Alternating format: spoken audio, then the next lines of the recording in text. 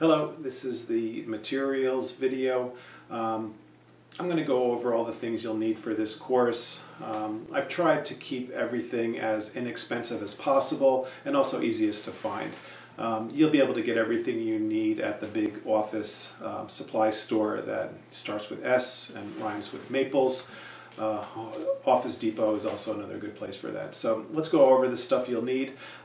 You might spend $20 and there's a good chance you already own several of the things that you'll be using. So the first item that you're going to need for this course is the sketchbook. Again, this is probably the most expensive thing that you'll need to buy. This is Strathmore. It doesn't have to be this brand necessarily. It doesn't have to have 100 pages, but at least 50. So 50 to 100 is fine. 30 won't work. It has to be at least 50 pages, and it has to be 8.5 by 11 inches or larger.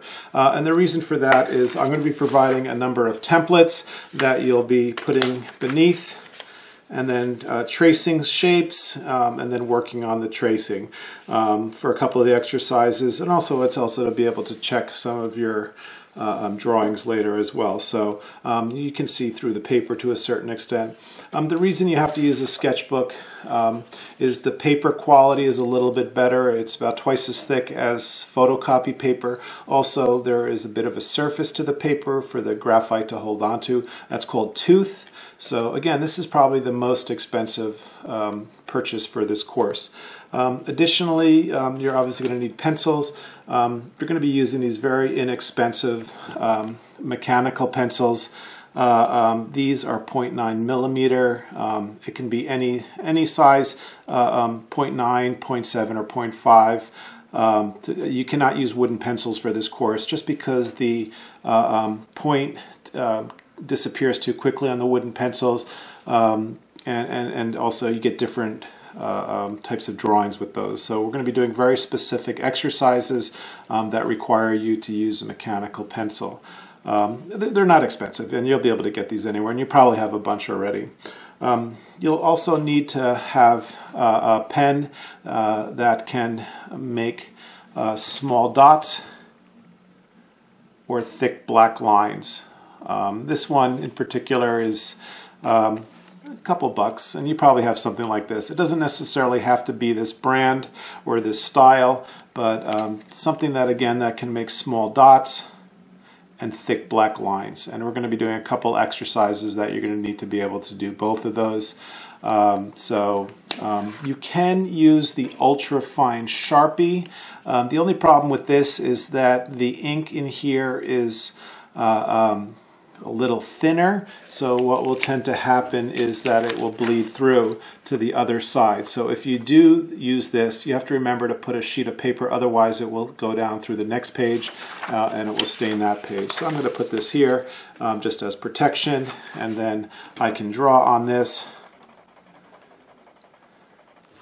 and then you'll see that it does go through, it stops there, but it doesn't get over to the next page. So if you're going to use a Sharpie, that's fine. You just have to remember to put a blank sheet of paper underneath there just to protect the page underneath.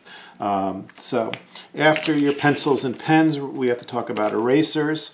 We have these things called vinyl erasers or kneaded erasers. A kneaded eraser looks like a piece of chewing gum. They'll come in a plastic wrapper like this. After you use them a while, they'll turn into a glob like this. And the reason they call it kneaded is because, with a K in front, because you knead it like dough to kind of reactivate it. And we'll be talking about how to use this in the first exercise. You can pick these things up for $1. Not expensive. And then the white erasers, the vinyl erasers, you can get them in this kind of beige color or in the white color. Either one's fine. Try to stay away from the pink erasers. The pink erasers will sometimes stain the paper pink. They have an abrasive in there as well, the pink erasers, to lift up ink, and that will damage the fibers of the paper. So you want to stay away from those pink erasers. So the beige one or the white one is fine.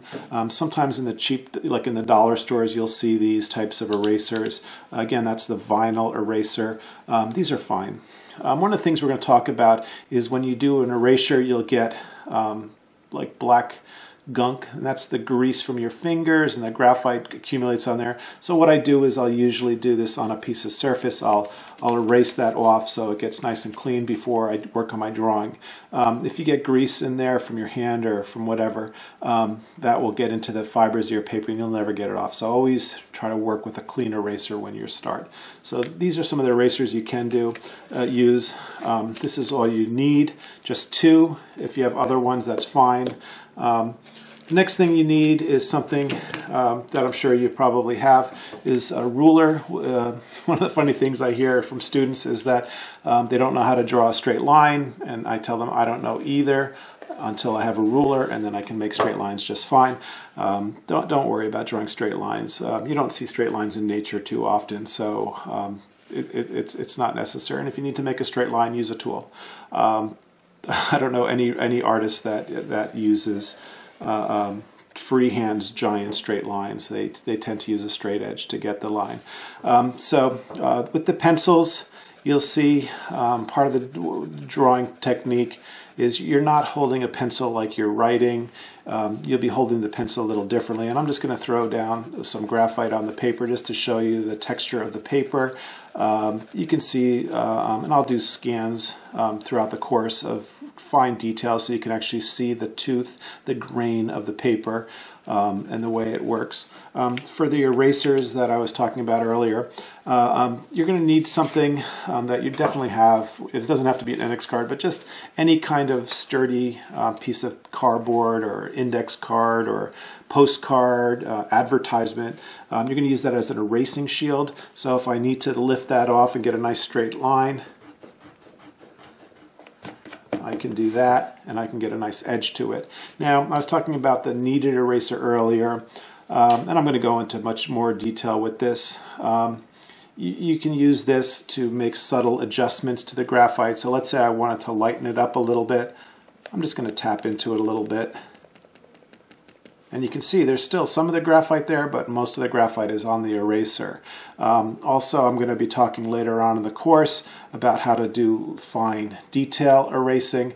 And if I need to do like a little edge, I can go in there and make subtle adjustments to lighten up pieces. Also, I'm going to show you how to cut these erasers with a knife or a razor blade. So if you want to get into do little fine detail work with the eraser, you'll be able to do that as well. So those are the materials. For some of the supplemental exercises that are optional, I'll show you some of the other materials that you can play around with, but they're not necessary. It's just extra things I want to throw in there, like ballpoint pens and some of the larger Sharpies, and just some of the other materials that you might have in your home. So that's all you need. Let's go on to the first exercise.